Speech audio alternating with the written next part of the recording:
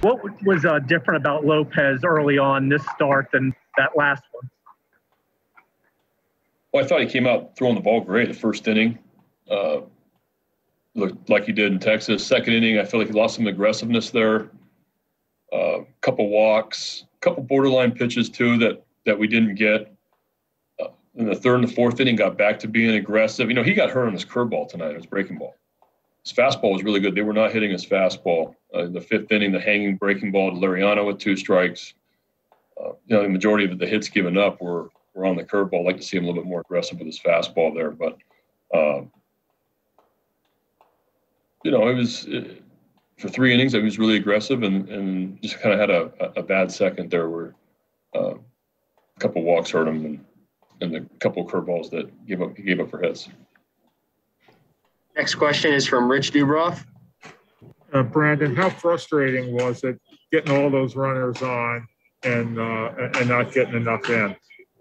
Yeah, well, we had opportunities, and we had opportunity in the first inning, opportunity later in the game.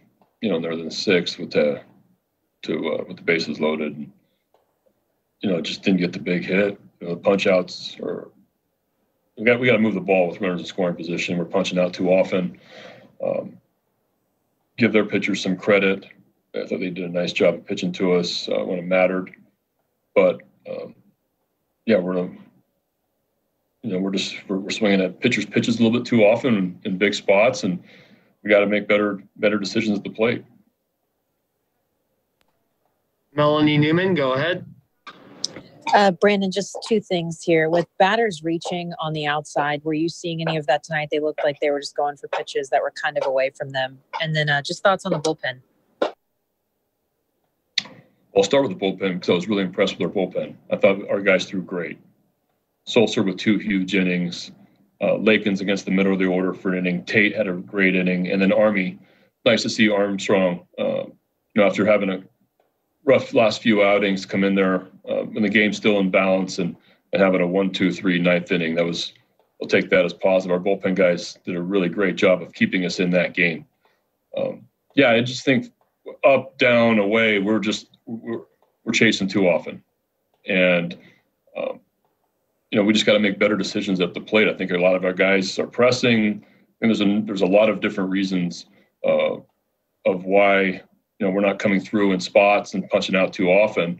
But the bottom line is we got to, you know, stop swinging at pitchers' pitches and be on time for the pitches that are in the strike zone.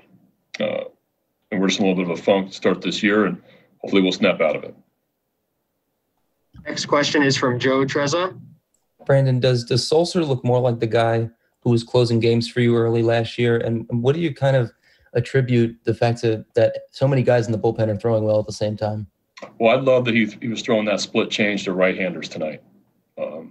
It's something we've talked about with the pitching guys, and you saw the hop to his fastball. Got his fastball at the upper part of the zone and above by guys, and he was throwing that split to right-handers, getting some swings. So that was, you know, he's done a nice job.